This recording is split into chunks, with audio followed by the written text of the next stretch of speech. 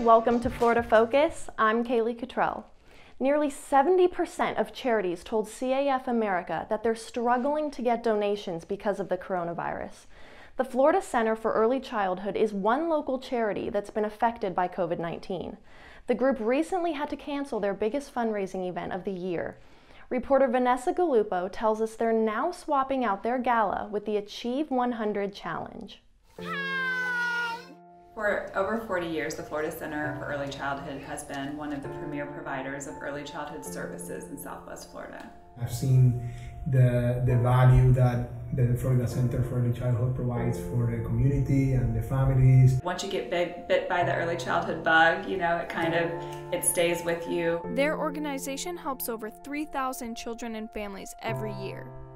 With the pandemic that we are in, we had to cancel our gala. With this usually being their biggest fundraising event of the year, they had to get creative. The Achieve 100 Challenge was something we tried to create so that we could raise funding that we would normally raise at our gala. The goal is to do 100 of something in 100 days or less.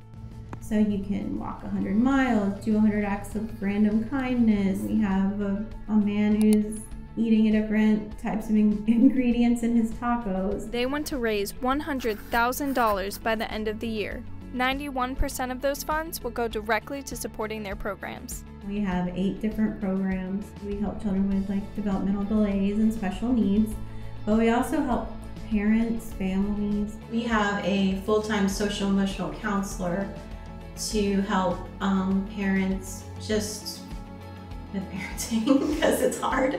This is one of the worthiest causes I've ever witnessed and I've ever been part of. You can sign up yourself or donate to Achievers in support of their goals. It's a magnificent, it's a fantastic organization. It's a place where, if you believe in miracles, it's a place where miracles happen. And I just want people to know more about it. So far, they've raised just over $30,000. If you want to start your own challenge or donate to others, go to achieve100.fun.